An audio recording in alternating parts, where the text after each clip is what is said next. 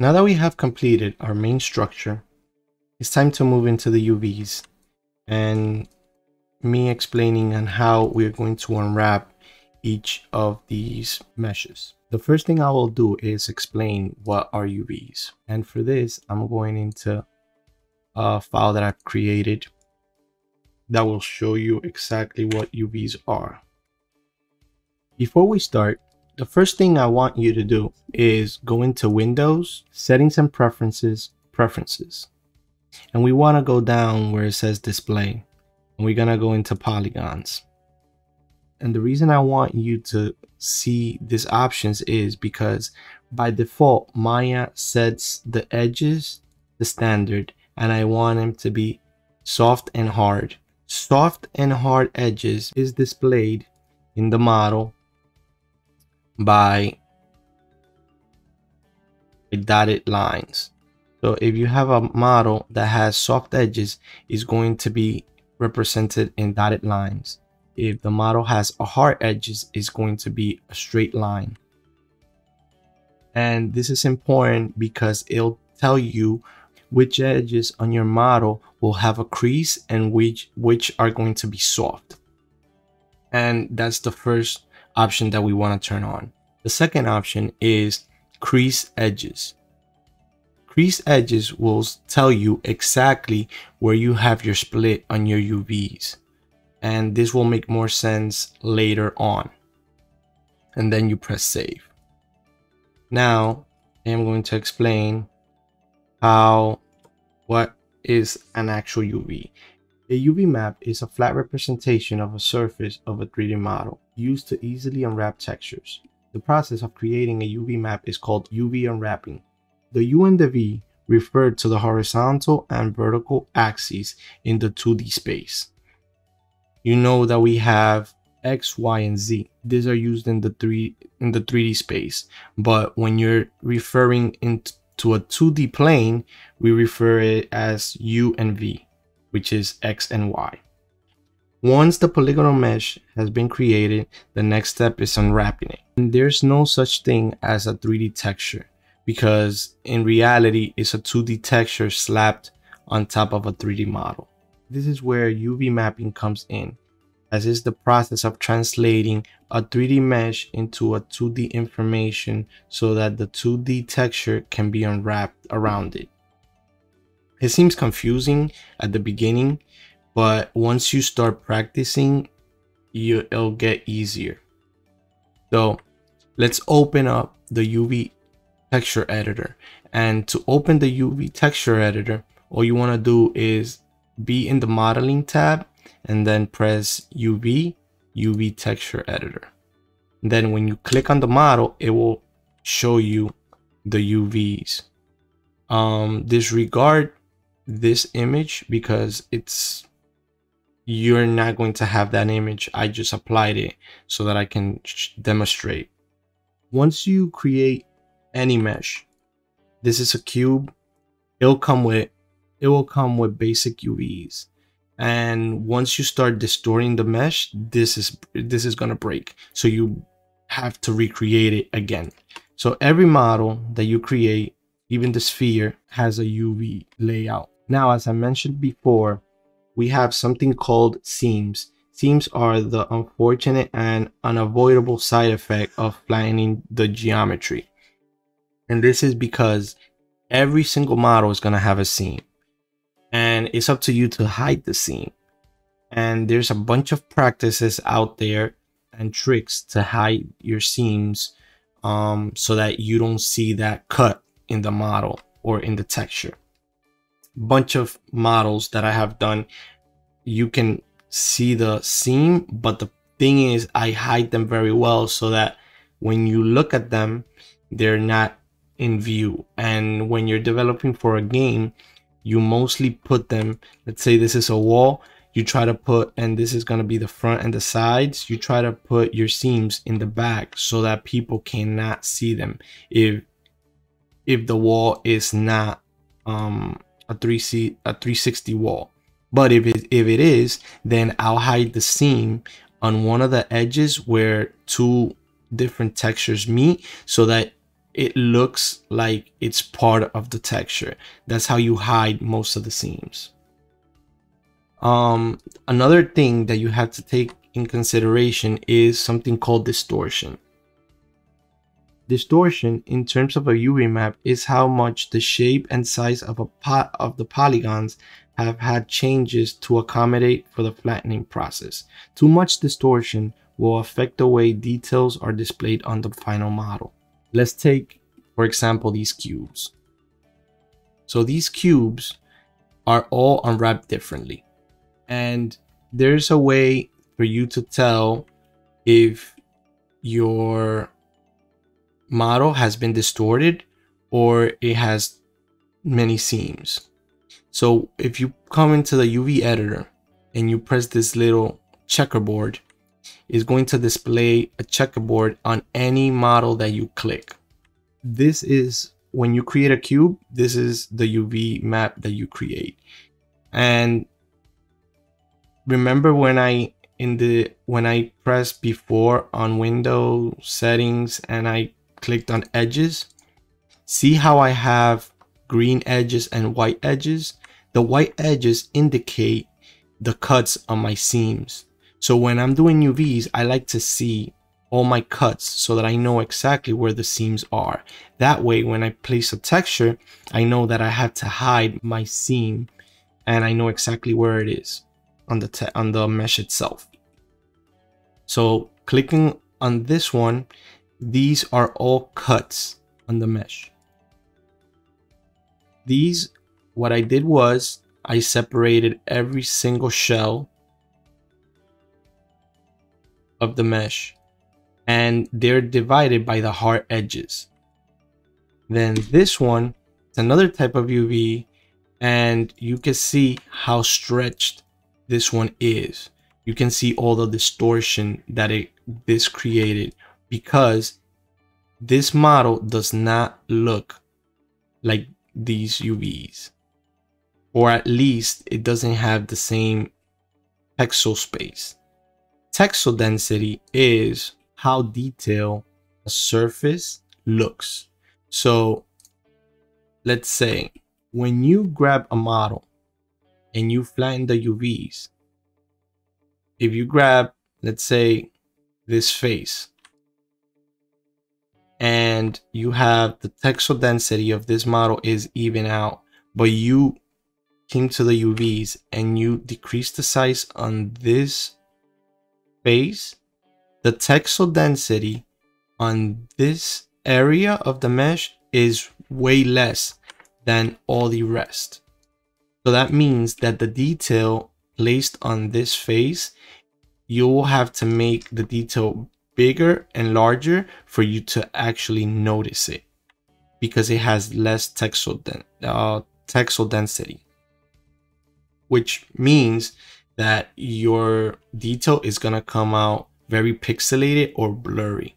So we want to have that in consideration when we do UVs. In this example, I just created this cube and it brought out this type of UVs. These are all consecutive UVs. So that means the flow of the texture is not going to have breaks in it.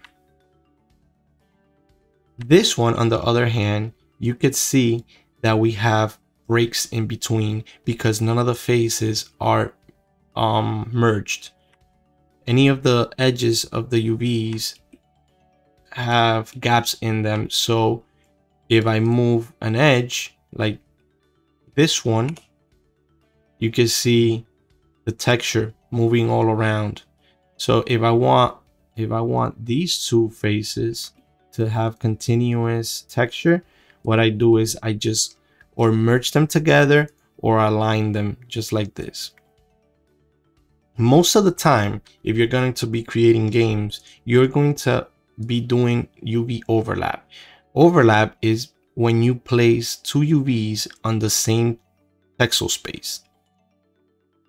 This is very common when you do games so that you can maximize your UV sheet. The UV sheet is basically from 0 to 1 and is marked by numbers here. So this area right here where all these UVs are is your main UV space. Everything else afterwards repeats. So whatever you have here is repeated here, here, here, and to the infinity. The same thing goes to this area, the negative axis as well. So when you have a, let's say a tileable texture, some techniques that you use for UVs is, let's say you have a model, since the texture is tileable, you know that it repeats perfectly along these edges. So what you do is, if you need more detail, what you do is you increase the tiles of the UV map so that you can have more detail on it. But that's only when you have repeat tileable textures. If you have detail that you're going to bake on the texture, is going to bake in this specific tile. So then anything after that is going just to repeat. So you won't be able to just increase the size because it's just gonna look weird. It's going to have two repeats of the same detail that you just plotted here. And this one, you can see that it's all distorted, because if we go into UV shell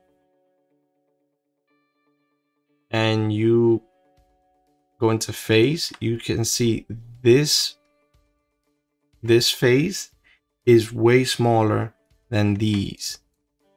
But then at the same time, these are distorted because this is actually not the shape of this face. This face is square. So in order for it to look correctly, it needs to be a square as well. So if I grab the vertices on this one and start scaling it up,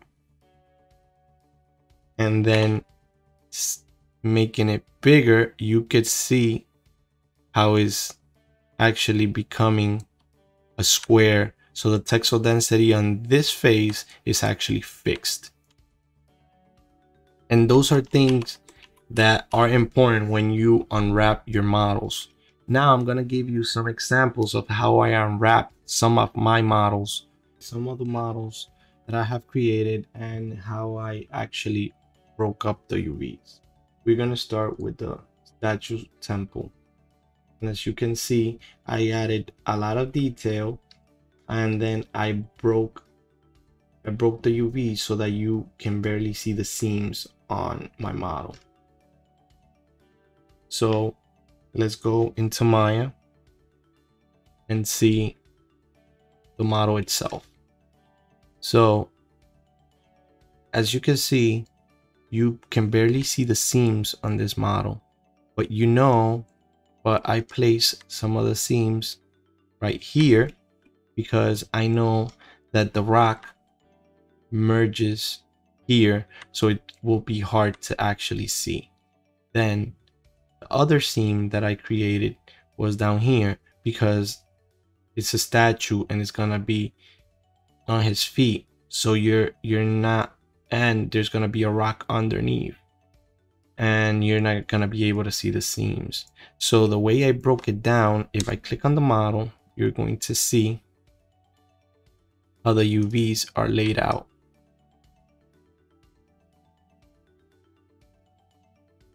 And if I press here, I could see the texture on it. And this will gray out your texture so that you can actually see the UVs better. But in this case, look how I broke down my model. It looks like pieces all over the place, but you could see how I can select each part of the model. And that's how you have to think about the model, breaking it down in little chunks so that you can create the UVs and they don't look distorted or stretched. So you see the wings, and then you see this part up here, same thing on the bottom, the legs as well, and over here. And then how I said before, look at my stretching. In some areas I have a little bit of stretching, but there's sometimes that you cannot get around it. But when you see the model itself, it doesn't look stretched. So you play between the stretch and the squash, but you play also with your texture so that you can blend all those different things together so that your model doesn't look that bad. And if you see it in the texture, you're not gonna see it. And this is a prop, so it's not a main focus. If it was something that I'm going to be like up close, that I am going to be seeing the detail, then I would have put more effort on stretching it more so that I don't have none of these distortions. But this is a prop, so you got to think about what is my model main focus, if it's going to be a hero prop or is it just going to be a static mesh in the background. That's for this model. And the way I did it, the same way, I just selected parts of the model, and then I just selected all these edges and used cut, move and sew, and then made my shells to the best I could. And then after I got my shells, all I did was came to the unfold and unfolded them and got pretty good unfold on each piece. And that's how I obtained all my UV shells. And as you can see, I used the most space that I could with the amount of pieces, trying to keep my texel density the same. This model, the texel density is mostly the same all around. You're not going to see a big stretching, like the texture is going to look the same in each part of the model, even though they're different shells. Another one that I created, and it was a candle. If I select the whole candle, this is the UVs on my candle. Now you can see this is basically a box, but I wanted all these edges to have a continuous edge because it was going to be wood. So if a grain, if I was gonna put a grain here, I wanted the grain to continue. So that's why I did my UVs this way for this box. And the same thing for the candle itself. And you can see I did all of these. I just clicked on an edge, cut it, and then used the straighten UVs for this. And I tried to keep it straight so that I can have a rope texture just like that. So these are some of the things that I think before I start just cutting my mesh down, before I start cutting it, and where my seams are gonna be. For this one, the seams I put them on the back because I don't want any seams in the front. And then when I baked it, I baked the model separately so that I can get all the detail as possible on my model. But on this class, since baking is a little bit advanced, we're not gonna get into baking. Plus, we're not making a high poly mesh, the post. So this is another model that I created, and the same techniques: cutting edges using planar mapping, in some instances automatic mapping, and then going in, getting the texel space for one shell, and then plotting it on the next, and so on and so forth, so that I could have everything correctly scaled. And then I placed my texture, that way my texture doesn't look like, if it has the same texel density, so then the details from here and from here and from here are going to look the same. It's not gonna look like the detail from here is more detailed than the detail from this area because the texel density is the same. That's one thing you have to keep in mind. And then for us, since we're doing modular pieces, I have some modular pieces of my own over here.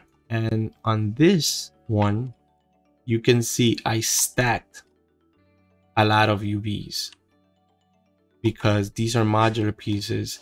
They're some of them are different, but they all share the same UV space. So see how the UVs are jumping from one to the next, and these are different panels, but they all share the same UV space because these are modular pieces.